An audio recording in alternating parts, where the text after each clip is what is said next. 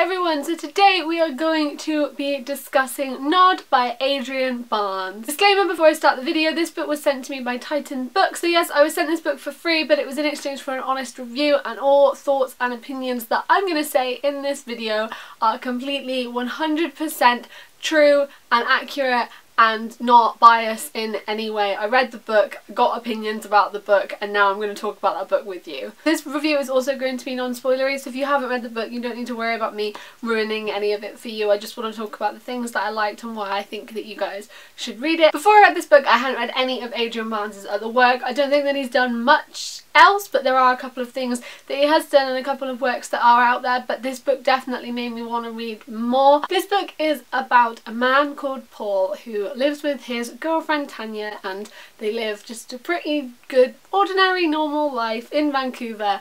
And then one day Paul wakes up and Tanya says that she couldn't get to sleep last night and she had a really bad night. She couldn't sleep at all. She goes to work, comes back and finds out that almost everyone that she was at work with also couldn't sleep.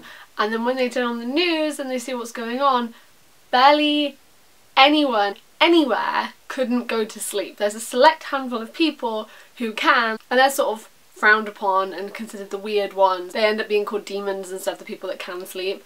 But basically this whole sleeplessness situation has broken out all over, and obviously sleep deprivation makes you go mad and then eventually it kills you. You have to sleep, it's very important. So everyone's trying to figure out what the hell they're gonna do. They're all going absolutely mad and panicking, trying to figure out what they need to get, what they're gonna do, how long this is gonna last, how they can try and stop it, and chaos breaks out and lots of things happen. Obviously I don't want to spoil it, but it gets pretty intense and you just see how people are going to act in those situations. And when someone is basically given and shown that the fact that they know that in a couple of days they're going to start to lose their mind and in a couple of weeks they're going to die, you see how that takes its effect on people and how people act in those situations and how they're going to go and deal with that. And some people aren't going to deal with that in the best way.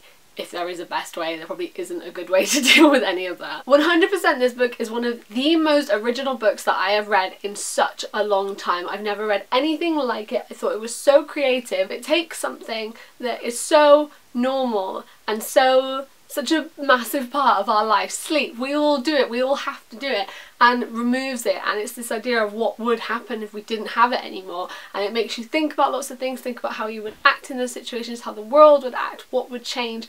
And honestly, it was so good. I wasn't like a massive fan of the main character Paul, like his kind of attitudes towards things weren't exactly great. He has Tanya who can't sleep, so he's watching her break down and watching their whole relationship and their whole dynamic, and he can sleep, and you see how their relationship starts to fall apart because she's upset and angry and jealous that he can sleep and that he's gonna be okay, or as okay as he can be. Obviously he's trying to make her feel like everything's gonna be okay, and he can't because she knows that it's not if they can't find out what's happening and if they can't stop it. The writing was absolutely fantastic. I was so drawn in. You could feel the tension between Paul and Tanya, you could feel the way the other characters were reacting. Like, there were a couple of situations and it felt like I was in them and I was experiencing them, and I could feel what they were feeling and what these characters were feeling. It was so descriptive and imaginative. I just felt like I was there, and I felt the panic and the fear and just everything that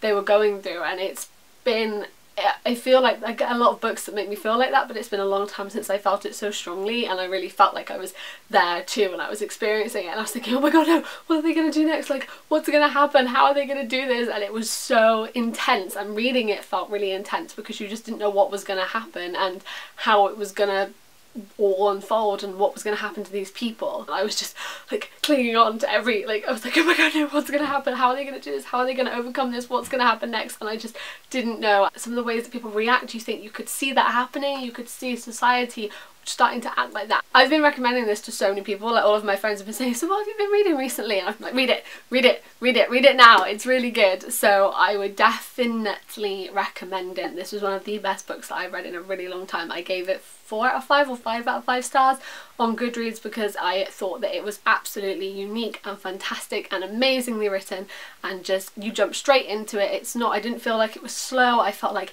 there was just enough of things, and then it was action packed, and I just felt like it really showed the desperation and the helplessness and what people were feeling and what they were going through. If you'd like to get this book, I will link it below and you can go and check it out, and I will link to Titan Books webpage down below as well. Thank you to Titan Books for sending me this. I loved it so much, so I was so glad to have a copy and read it. If you guys have read this book, let me know what you thought down in the comments and we'll have a chat. As usual, all of my links are in the description. If you want to hang out on other social medias, that is cool. And if you're new and you like this video, I make bookish videos a couple of times a week, which if you would like to, you can stick around and hang out with us and fangirl and do all of that together. Thank you guys for watching. I hope you're all doing really well, and I will see you next time. Goodbye!